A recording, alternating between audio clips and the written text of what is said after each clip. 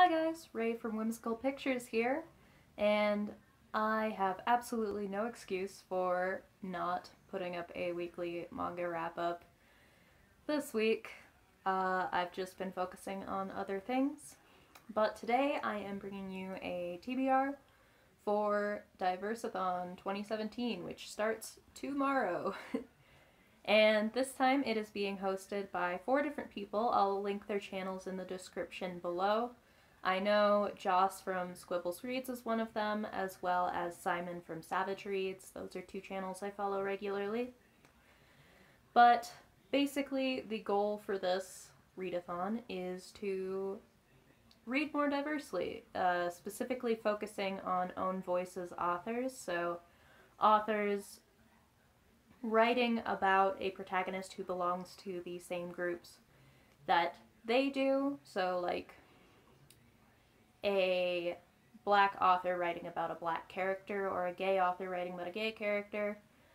And I think this is a really important initiative, and I like to see so many people participating. I didn't get to participate myself last time. Instead, I just made a video recommending some manga about diverse themes, so I will link that in the description if you're interested in it. But this time I am going to participate. As I said, it starts tomorrow and goes until next Sunday. And for this, I am probably not going that far outside my comfort zone, honestly. I do have a lot of books on my shelves right now that I need to get to that are from a variety of own voices authors from around the world.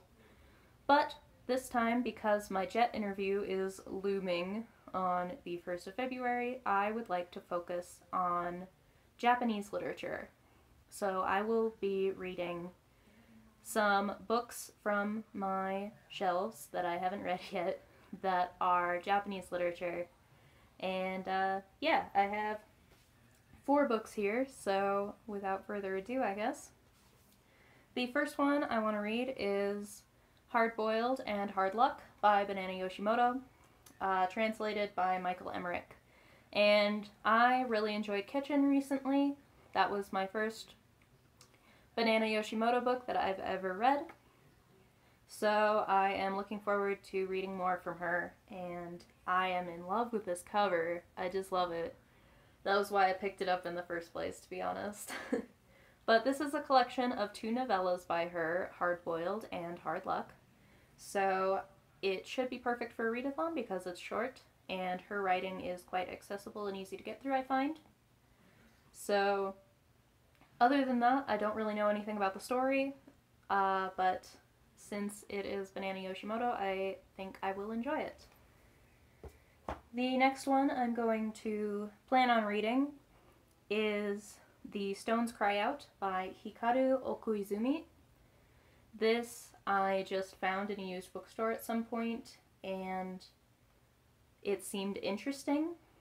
This is apparently the winner of Japan's most prestigious literary award, and appears to be counted as sort of a classic, so I am really looking forward to it. It's only like 100 pages long, so again, perfect for a readathon. The next book I'm looking forward to reading is Out by Natsuo Kirino. I enjoyed Real World from her a while back, but I had some issues with it. This book is by and large regarded as her best one, I think, and it is the most well known.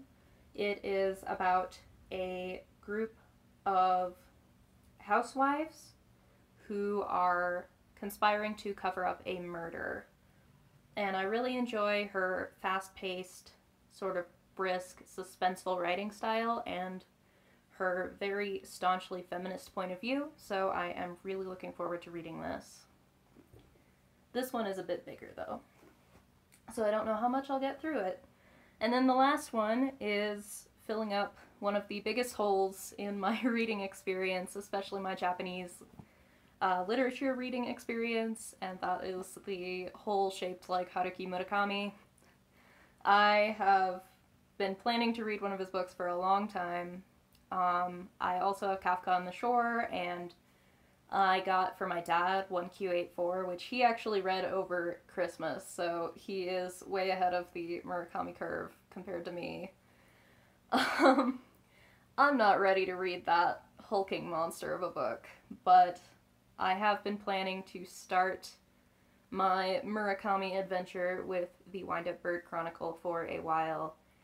This sounds fantastic and surreal and weird and just amazing. So, yeah, I am looking forward to this. And those are the books that I'm planning to read for Diverseathon. I don't dare add any more because I do have to prepare for this interview, and I am a slow reader to begin with. But I am really looking forward to finally participating in a Diverseathon for the first time. I hope I'll be able to participate in the future ones as well, and I hope some of you will be encouraged to participate as well. Bye guys. Happy reading.